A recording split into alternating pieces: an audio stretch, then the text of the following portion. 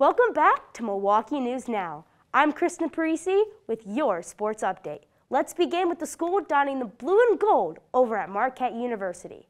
After a 3-game road trip, the women's basketball team returns home to kick off Big East play tonight against Xavier.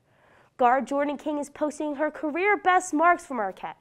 In the past 3 contests, King is averaging 14.7 points and 5.7 rebounds per game. Under head coach Megan Duffy, the Golden Eagles are 27-9 in Big East action. Marquette was picked to finish 4th in the conference's preseason poll. Moving over to the women's volleyball program. After losing to Creighton in the Big East championship game, the team earned an at-large bid to the NCAA tournament to face Dayton out of the Atlantic 10 Conference. The Golden Eagles fell to the Flyers in 4 sets yesterday afternoon. Savannah Rennie led the team with 14 kills.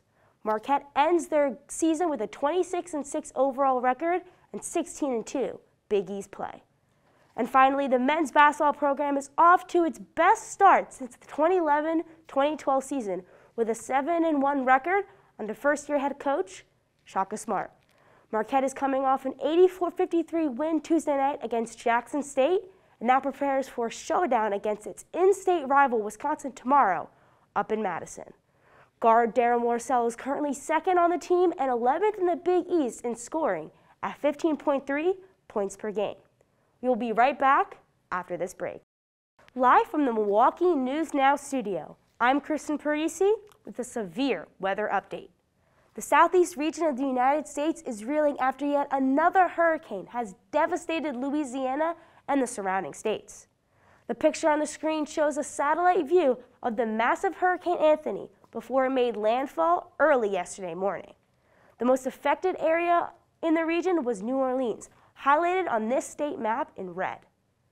This is clearly not the first cyclone that has ravaged the Big Easy, with Hurricane Katrina and Harvey laying waste to the city in the last 20 years.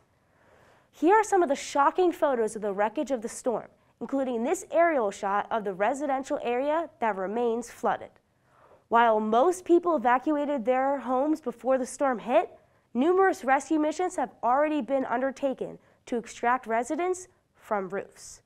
This final picture showcases the famous New Canal Lighthouse in the early stages of the hurricane, with whipping winds and crashing waves soon to make landfall.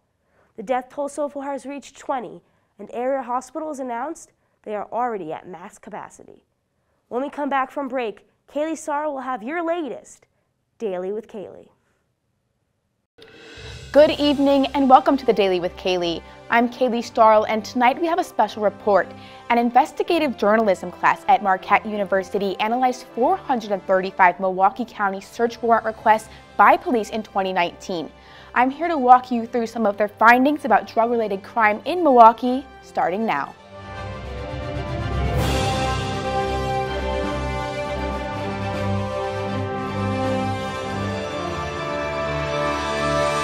Hundreds of unique incidents about drug-related crime. They share more in common than you may think. Take a look here at this map of Milwaukee County zip codes. Around 92% of all searches were done in the actual city of Milwaukee and not a suburb. Specifically, the analysis revealed that these 3 zip codes had the highest number of searches: 53206, 53209, and 53212. As you can see, these zip codes all fall north of the Milwaukee downtown.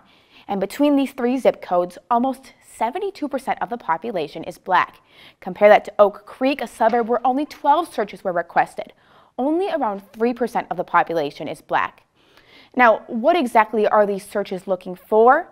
Among all 435 warrant requests, 5% included painkillers, 9% meth, 51% heroin, 54% marijuana or THC, and 66% cocaine. That's almost 2 out of 3 searches included for cocaine and 1 out of every 2 for marijuana or heroin.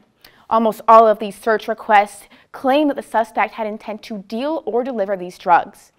Now, that class of investigative journalists at Marquette University recently went to the Milwaukee courthouse to analyze the actual findings of these warrants. We'll have more information once we know more. I'm Kaylee Staral. Good night, Milwaukee.